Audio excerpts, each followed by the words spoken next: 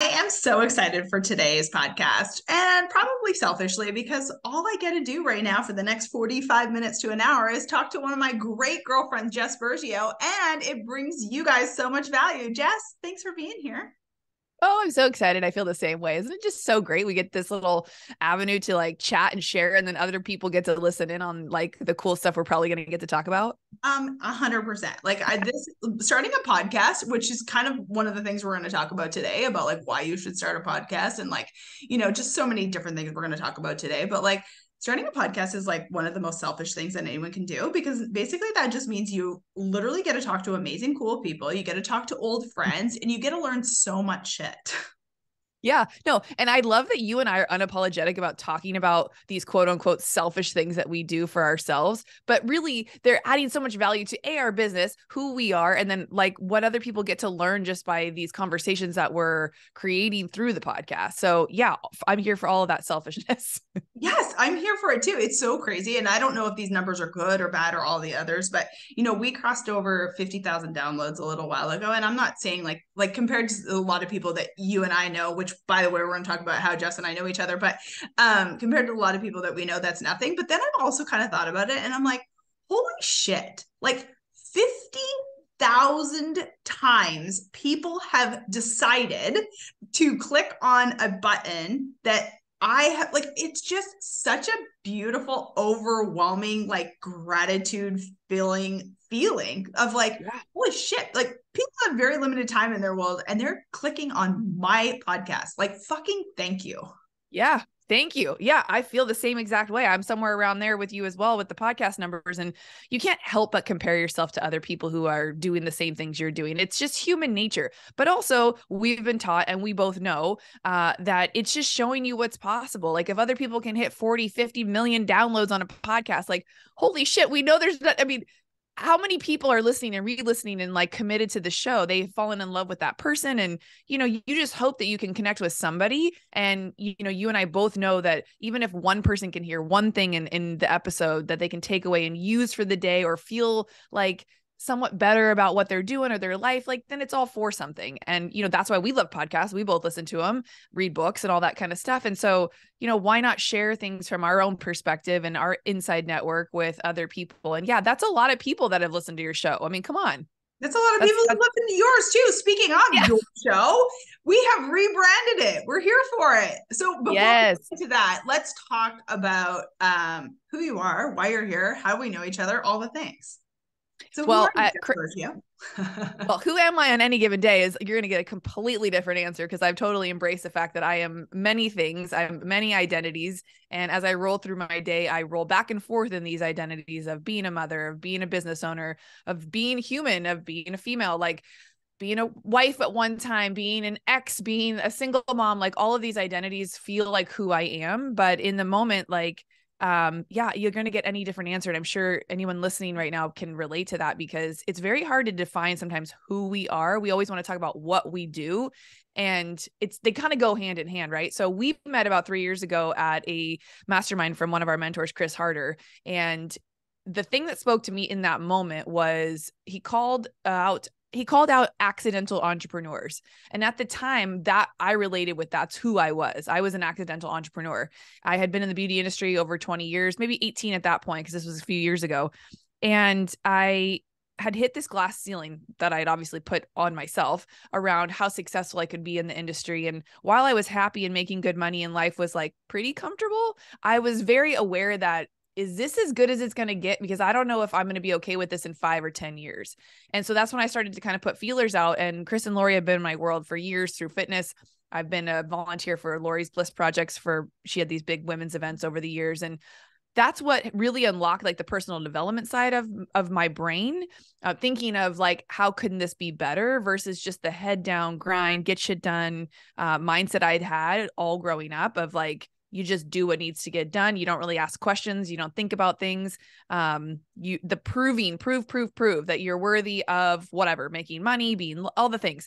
So when I got into the mastermind, that's when you and I met. And I told the story before on the Fast Foundations podcast around when Christina walked in the room. I was like, who is this gorgeous woman? And what is she doing here? I just felt like she didn't belong in that room, and that the room was for us accidental entrepreneur people. Like, what is she doing here?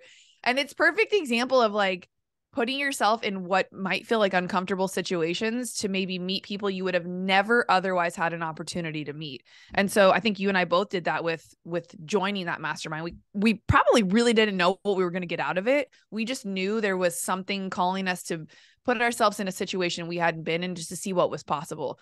And so that was the first time I bet on myself at that level. And I sat in that room and I looked at the other people and thought, man, they did the same thing, because a lot of people put themselves out there really not knowing what they were going to get back. And so that was kind of the first shift of what was going on in my adult life. At that time, my son was probably 8 years old. And it's interesting because you really don't know what you don't know. And when given the opportunity to learn new things, you have two choices. You can either now take what you know and do something with it, or you can stay stuck and frustrated because now you know better. And it's almost like, fuck, I wish I would have stayed in that bubble where I didn't know better. And I'm sure people are relating like, I know, trust me. You know, how many of my clients over the years have told me, they're like, you can't unknow you. You're literally in my brain all the time. I'm like, yes, it's like the worst, best thing ever. It's like, once you realize that you actually have the power to decide it's your turn and change your life, it's like the greatest thing ever, but it's also fucking the worst. Like part of you is like, why can't I just be like everyone else, walking around like a zombie, thinking this is fucking it and this is as good as it gets? Yeah, no, I know. Trust me. If I could like do the whole dun dun dun, that's how I feel about it. But every day, that's what I think inspires me to get up and keep like trying. If you look at any great athletes, I know you speak to a bunch of people that have had that history. Like I grew up an athlete. I wouldn't say one of the greats, but definitely I tried my hardest. And there's reasons why we don't give up. There's reasons why we don't quit. There's reasons why we don't settle. And I think I hit that point in my life in my late 30s where I'm like, okay, this is good, but like, it's not great. And I know that. And I know that there's got to be people whose lives that I could get around, that maybe I could be influenced at some level to not think that where I grew up or the, energy I'd been around my whole life was it. Like put yourself in rooms that are going to stretch you and make you feel uncomfortable, or get around people who are going to, put their hand back and bring you with them. And so kind of from that first day when we had speakers in there, I looked around that room and thought, this is kind of what I think I want to do. I want to be able to facilitate change for people or get them thinking about things. And does that look like coaching? Does that look like mentorship? Like what is that going to look like for me? And so that was the start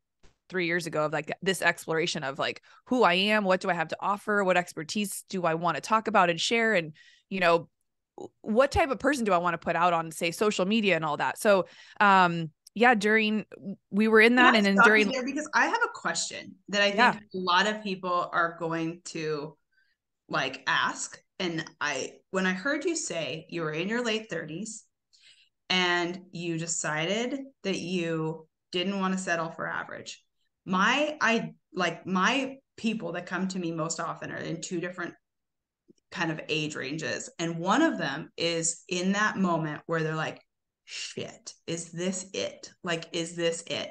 And I don't feel like, I think so many people feel this way. I think it just takes a very rare bird and brave human to say, I'm going to do something different. But what in that moment where you're like, okay, is this it? Like, how did you get the bravery to do something different?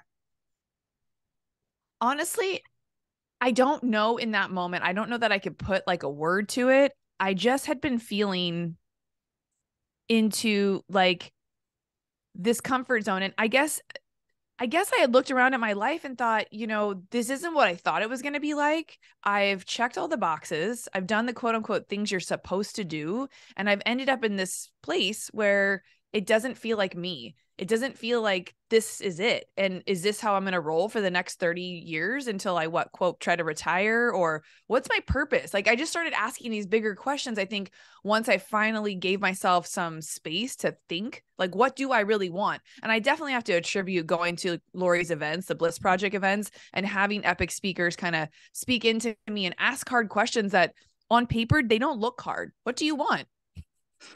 Seems like, I don't know, pizza, salad, whatever. Like, what do you want? Sometimes it's such a surface question, or we answer it in a surface way. When you really sit down with like a friend or a coach or someone close to you and they ask you what you want, you're going to probably get frustrated with overwhelm because you're not sure.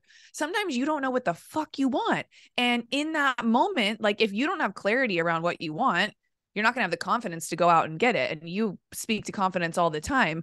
And a lot of times it's easier to not figure out what you want and stay, like you said, in that average space of just doing what you've always done, even if you're not probably really happy, because, you know, society's brainwashed us to think like, oh, but it's good enough. Like that relationship is pretty good. Like he's a nice guy. That job is safe. You know, you're okay if you weren't able to have children or one. Like there's so many things where we're told like, it's okay, play small, not a big deal, appreciate what you have, versus there's plenty of people out there too that are telling you like, go after the big things, chase the big dreams. So you get to choose. And like Christina says all the time, decide, who do you want to listen to? What voice? Do you have the little voice inside that's saying you got shit you need to do? Like you got stuff to get out there and do.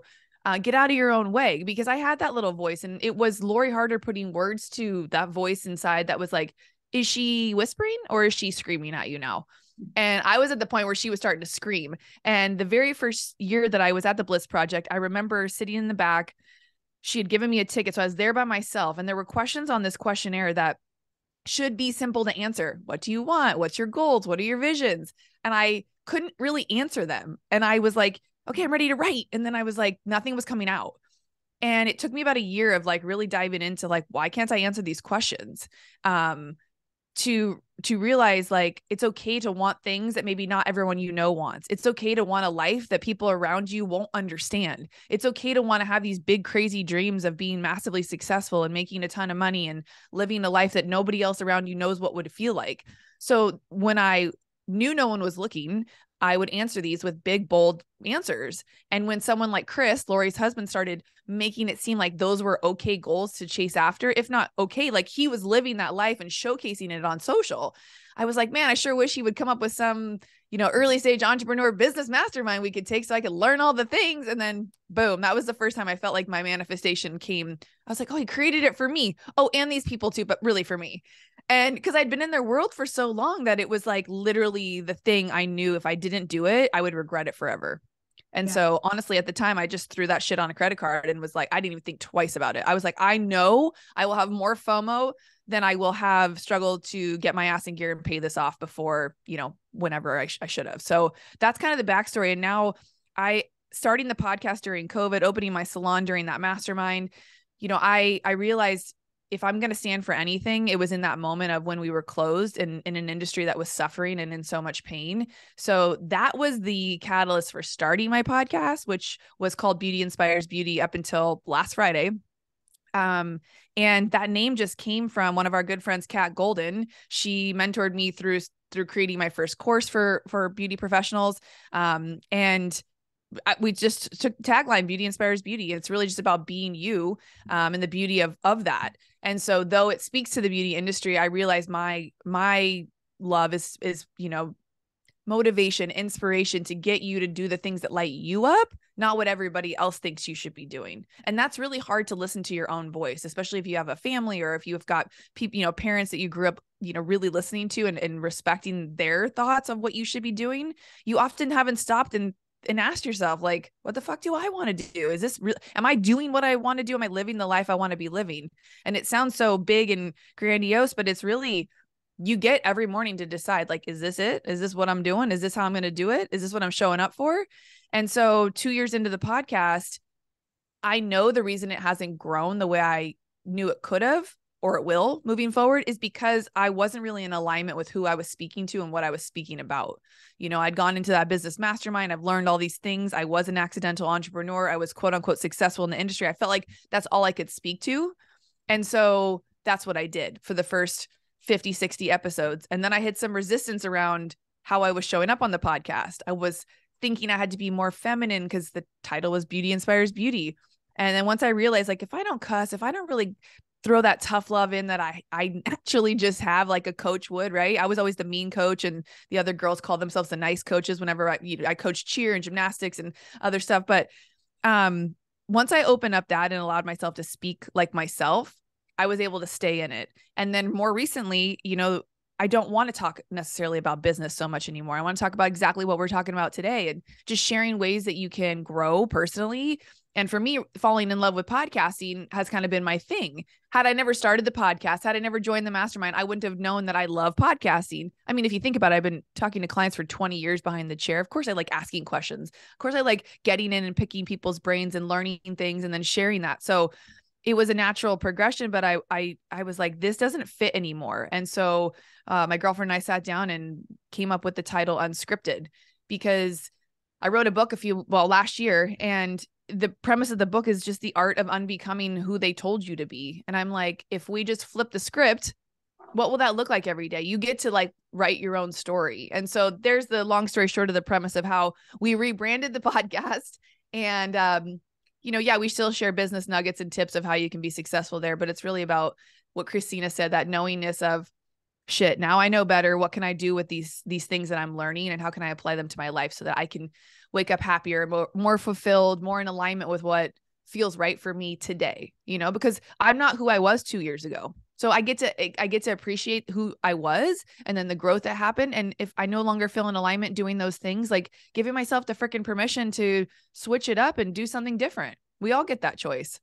Oh, that's so good. There's just a few things that I wanted to touch on there, because like obviously that was so much and I'm so grateful, but I really want people to understand really what Jess just said. She has given herself permission to do whatever the fuck feels good to her right now. And I think so many people struggle with that. Like you went back to like your parents. One thing that I tell my clients all the time is no matter how great your parents were, you are no longer your parents' stories, habits, opinions. You, as an adult, get to decide what is best and right for you. And I'm not telling you that's easy to do, but you get to decide what is right for you. You get to decide the choices you make. You get to decide. And that decision can come at any, like the tagline for this podcast, you can do it at any moment in time. And so what I really want people to hear is like, Jess is in her 40s and she's fucking deciding to do something different. And that bravery is so huge, but it's also so permission giving. Yeah. Well, and it's not easy because it's so easy to want to go back into what you know. Like if you look at the life I was living, it was very simple, and I did appreciate it for that. And that is why I got into, for me, the beauty industry, because I wanted something that basically didn't come home with me. I knew that if I was going to be a present mother, unlike my mom was unable to be, that I wanted a job that like when I left, I was done. And so I knew at an early age, like this career could give me that. Like when I'm done, I'm home. But what I didn't understand was like the energy that comes with what we do. And though it looks like it's fun and glamorous, it's really just fun and glamorous for the client. It's not for the stylist, or the business person who didn't learn anything about business, but decided to become a hairdresser, or move into anything in the beauty industry space. So, but also, 20 years of building that business and meeting people and growing in that, like I felt like a lot of people do with relationships. Oh, I've spent so much time over here. I can't possibly move over here because then I'd be new. I'd be a beginner. And nobody wants to be a beginner, because instead of just calling it a beginner, we call it like imposter syndrome, or I feel like I'm not worthy, or no, bitch, you're just a beginner. That's what I tell myself every day when I want to quit. I'm like, you don't know because you don't freaking know yet how to do this because you haven't done it, just like Tony Robbins wasn't a speaker until the first time he spoke on stage. Like you can't expect to be great until you try. And it's going to feel weird and sticky. And even when I started the podcast, I'm like, I'm stumbling over my words. I don't know what I'm saying. It was a mess, but whatever. Like now I feel like I'm pretty good at it and good enough to where I can share with other people some tools and things that they can maybe do better so they can start their podcast, which is why I created this course that's coming out. Start Your Damn Podcast. And it just feels like a way to empower people to find their voice, because I feel like once we can find our voice, then we can do something. You can decide, like you always say. And with that, comes just so much power. That's so good. So why do you think everyone should, or who do you think should have a podcast? Like if someone's listening to this and they've kind of maybe wanted, like, or maybe they've never even fucking thought about starting a podcast, who would you say should have a podcast? It's interesting because I want to put parameters around that answer. Like any good question should come with like strong answers. But the cool thing about podcasting is anybody can have a podcast. You can use it for anything. You can straight up have it as a hobby. You straight up can do it for fun. You can straight up do it to just regurgitate information that excites you. Could be anything. Like we see so many true crime podcasts that are fun. If you like to entertain people, if you're a comedian, but the way that you and I use it as a leg of our business, right? It's to, like you originally said, for me, it's selfish. I want to get around other people. I want to ask them questions, and why not share that with other people? Because if I can be the facilitator of value, then I'm here for that. So that was kind of the first reason why I thought to start a podcast. But I also messed up when I joined that business mastermind. I was fed, I think, the idea, or I thought that I needed to create a course, or I needed to sell something, or I needed to create a product, because I was going from one type of business, right? Brick and mortar, person to person, in person, not online, to trying to create something online. But I didn't have a community. I didn't have an audience that knew me for that. Nobody knew that I wanted to now coach beauty industry professionals to make six figures. Nobody knew that. How would they know that? Hadn't shared it anywhere, hadn't talked about it, hadn't like given any sort of expertise on why I'm the person to go to for that. And so I tried to build a business out of nothing with nobody asking me for the things I was trying to sell. And that doesn't really work. And I learned that the hard way too. So there was like a year of struggle of like, okay, well now I'm doing this and nobody wants to, these launches people talk about. Yeah, like crickets, because nobody knows what you're doing. They know you. I think that's so smart that you're talking about that, because like I have a very big issue with people just being like, well, I'm going to create a fucking course. I'm like, you could literally have a course on like curing fucking cancer, but if no one knows who you are, what you do, or like, you're not going to fucking make money. Like even the best of the best of the best who sell courses use it constantly, like talk about it constantly, sell it constantly. Like I fucking hate courses just due to the fact that people think it's just passive income, just sitting there, just being like, oh, I'm just going to create a course and I'm going to make six figures. Like, what are you talking about? Oh, that just drives me up the fucking wall. It doesn't work that way. Well, I'm glad we're talking about it, because you can use this platform, podcasting, as a way to start your business, right? Correct. So if you can just show up and start giving free value, which is the cool thing. This is why I started this course, because I was held back from things like tech. Like, how am I going to edit my own shows? I don't have the means to like pay a podcast manager to do all this stuff for me. And I want to get a lot of episodes out. So I'm going to spend, all this money, but I'm not making any money in my new business yet. So do I have to rob Peter to pay Paul? Like, what am I doing? And so that's why I'm so passionate now about getting people the tools they need to get out of their own way to just do it, because it's a lot easier than you think now with all the platforms we have and all the free resources that are really out there. You can literally pick up your phone and just record and post it. Like if you wanted to just start it today, you could. But these 4 weeks will walk you through the simplest, best ways to launch a podcast, but then also the strategy behind. I didn't have a strategy when I started the podcast. I was like, well, let's just start. It's COVID. We've got nothing else to do. There are strategies to get the podcast up to top 5, top 10% of podcasts, to get people to actually engage with it. So it moves the needle and your first 20 episodes aren't ever not listened to, right? So there's that, but creating a not just an audience, but a community of people who start to know you, who start to really like you, who then definitely trust your, if you bring on a guest, they're going to trust that you're bringing that guest on for a reason. If you sit down and you write top 3 tips to like get the fuck out of your own way, they're going to tune in, like they're going to listen, they're going to take your advice. And when people can get free stuff from you in a sense of like trust, then that just builds whatever you sell. If you come out with a pencil line, if you start selling socks, like they're going to want to support you because they know you, they like you, they trust you. And if you put people on your podcast that also have shit, they're going to trust that you vetted them out and that you're a trusted source, right? If Oprah tells you, that's why she has Oprah's favorite things.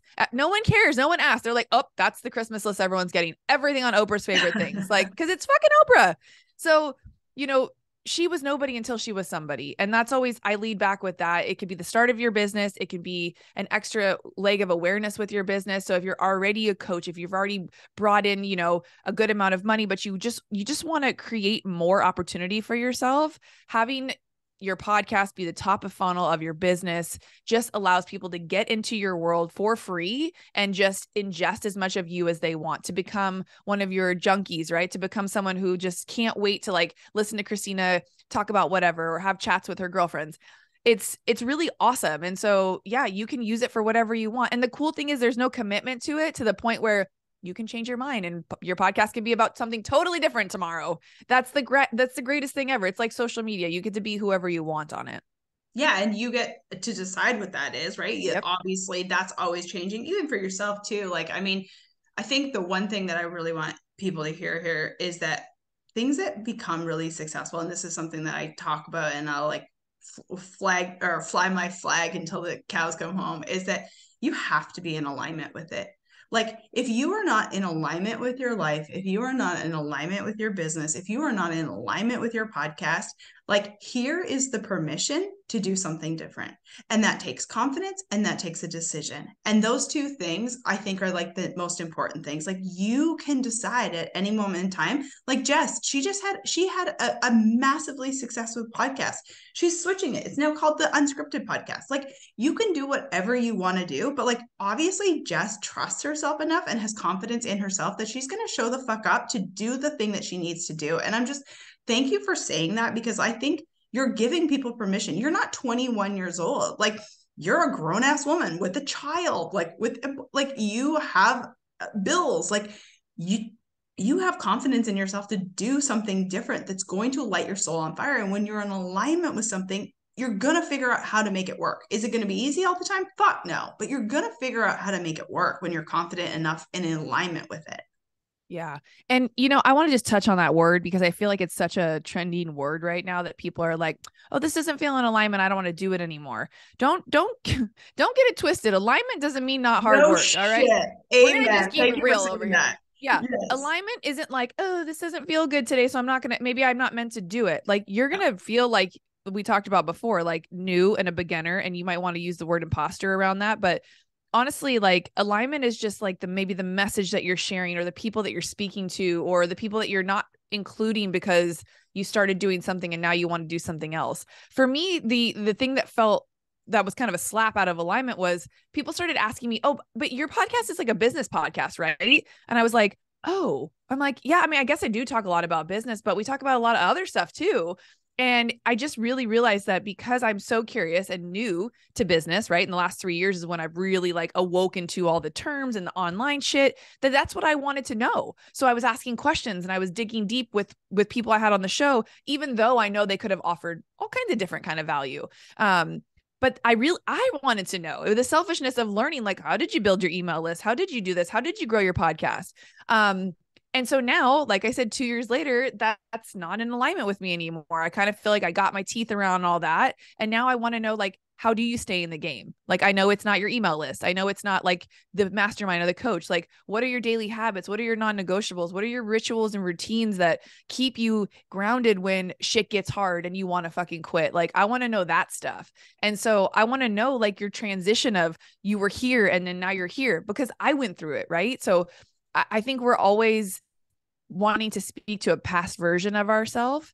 And like I said, I'm not who I was 2 years ago. So why would I still speak on those same things? I can share some of that stuff, but also now I'm curious about other things, and I'm just going to bring my community along with me and hope that they, see as much value in it now as they did before. But I'm also okay with letting the people who no longer feel like this podcast is a alignment for them, they can go too. And, we say all that with love, but you have to be able to show up and do you in order to stay in that alignment piece that we're talking about. That's the part where, like, what lights you up? What gets you excited? What have you decided that you want to bring out? And what do you want to feel? Start with that, and then decide today what you're going to do about it. Don't worry about tomorrow or next week. Like, I get so in my head sometimes about the big picture and the big plan that I'll just fucking walk around in circles at my house, where I'm like, what needs to get done today? What are the things you can focus on today that are going to make you feel in alignment with the shit you say you want to do?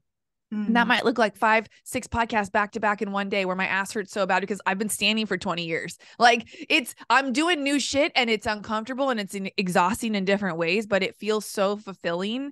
And I'm making the least amount of money I've ever made in my adult life. And I don't give a fuck. Like, that doesn't even matter to me anymore because I feel so in alignment with where I'm going and how I'm showing up. It's just different. It's a different energy. So no, yes, alignment isn't all ease and flow and easy. It's hard work and it's discipline and it's those habits that you decide you're going to stick to, and it might be long nights, but you'll know if you're in alignment that you just want to keep pushing through to see things through and to get to the next step or the next phase. Cause it's all part of the journey. Like it's all part of it.